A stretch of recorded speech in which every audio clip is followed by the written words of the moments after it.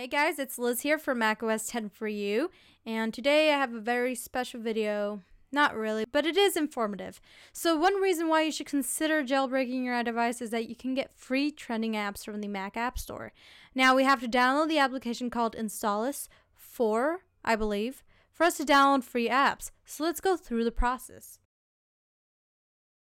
So by now you should be jailbroken. Now let's go into Cydia. Alrighty, so let me fix the camera angle here, and we need to go to Manage, and then Sources, of course.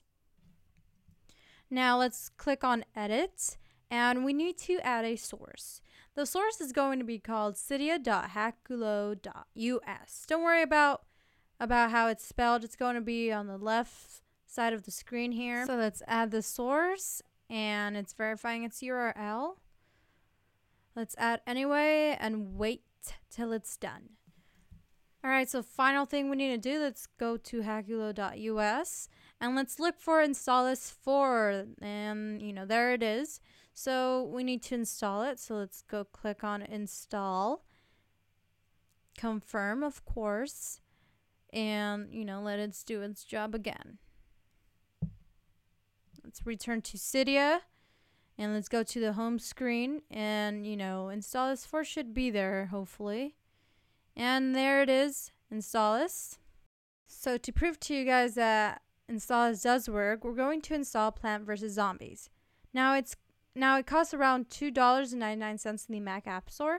So let's go ahead and search Plants vs Zombies. Alright, so it's searching and there's Plants vs Zombies, and let's go ahead and download it. So now that it's in my downloads, I can go ahead and install it, and it should be in my home screen by now. Alright, so there we have it, Plants vs Zombies, and let's test this baby out. Alrighty, so that pretty much wraps it all. The point is, if you can't afford to purchase applications, go ahead and jailbreak. Take the advantage. And that's about it, guys. Thanks for watching. Comment, like, and subscribe. It really helps. And I'll see you guys later. Bye.